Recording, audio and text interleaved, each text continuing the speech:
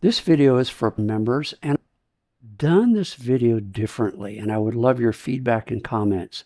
One, I did all the shots live with 8K video, and then I did narration after the fact. That's not normally how I do things, but I did it this way just to get your feedback on that. I also am doing dynamic captions. Half of our audience is probably English as a second language. This could be too irritating. I don't know. So your feedback would be greatly appreciated. And any other comments while you have a video just for you, put them in that comment section. Any feedback, any ideas, any thoughts would be appreciated. Now, this is the Raspberry Pi version 5. You can see the board is incredibly small, full of features. This will run 2 4K monitors. Took 7 years of development from the Raspberry Pi version 4 and was a $25 million investment to get that small PCB board. What I'm doing right now is I'm actually adding a NVMe hard drive, small daughter board that's going to go onto the bottom of my Raspberry Pi 5. My CPU cooler here close to the bottom of the frame, I'm going to mount that CPU cooler because you really can't run this Raspberry Pi version 5 without a CPU cooler. The chips just get too hot. I'm trying to get that NVMe screw that's micro size and really challenging to get into, especially a tight position. If you've ever tried to put an NVMe hard drive screw in when the motherboard is in the case, good luck. Really a pain.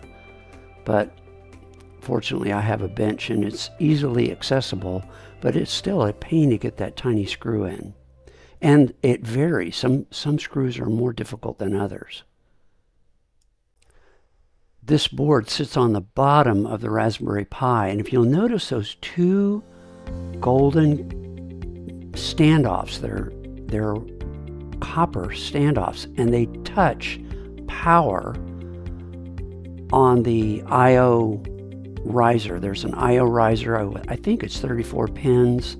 I don't remember off the top of my head, but there's 2 gold contacts that come up and touch the bottom of that Raspberry Pi 5 board, and they actually give the bottom board voltage and ground. So here I'm trying to figure out the flexible data cable that goes from the Raspberry Pi connector down to the NVMe hard drive PCB board.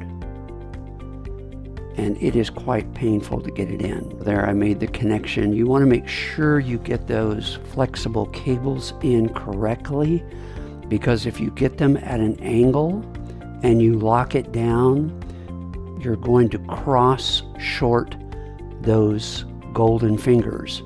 So those cables have small golden connectors, and if you have that flexible cable into the socket at an angle, they're going to touch more than one connector, and you could have a ground to power and short out the board. You'll definitely have a signal to ground or a signal to signal, and it could be a real problem. Now, this kit that allows me to mount the NVMe hard drives comes with a series of screws. It's a pretty nice little kit because it came with just about everything that I needed to mount that NVMe hard drive to the bottom of the Raspberry Pi.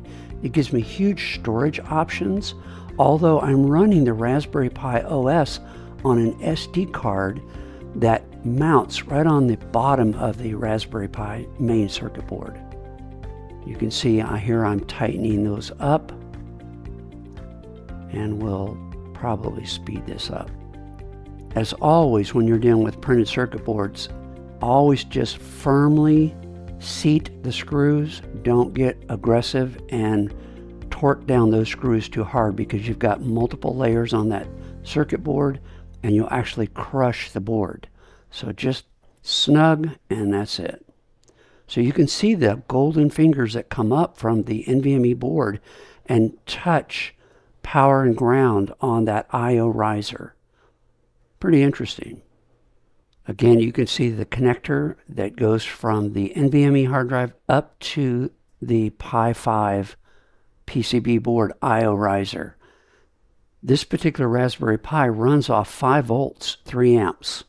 So I would probably buy a USB-C power supply for this Raspberry Pi a little higher than 3 amps. If you start adding any more features to this Raspberry Pi, you probably want more than 3 amps. So there's the connector on the bottom of the NVMe printed circuit board, and I've got to flip that flexible cable and get it into that connector, and it's got to be just right. You want to make sure it goes in nice and firm, and then you can tighten up the plastic friction plate.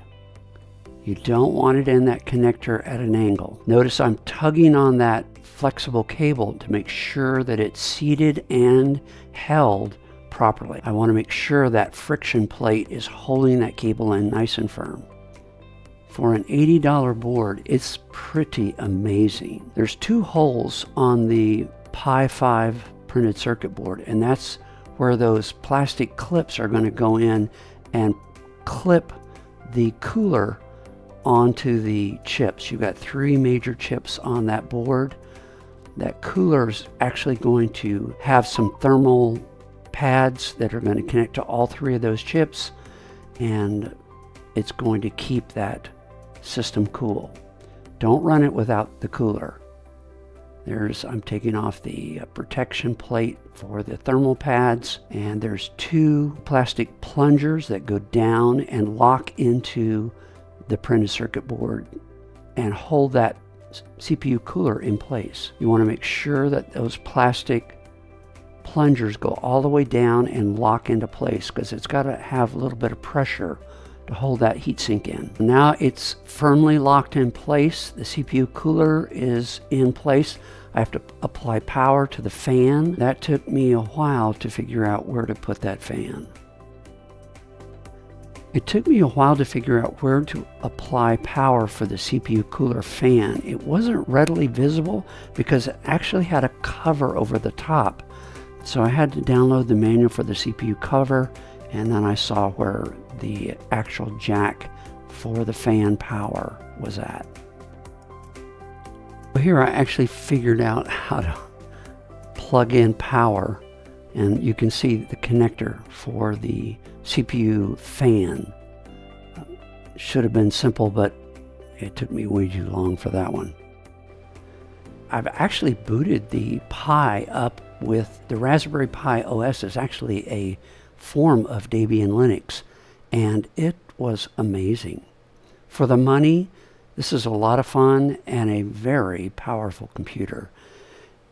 Definitely worth the investment. Raspberry Pi version 5. Make sure you buy a CPU cooler, a large SD card that's fast. That's all you'll need, really. You can do a lot with just the SD card and have a lot of fun with Raspberry Pi.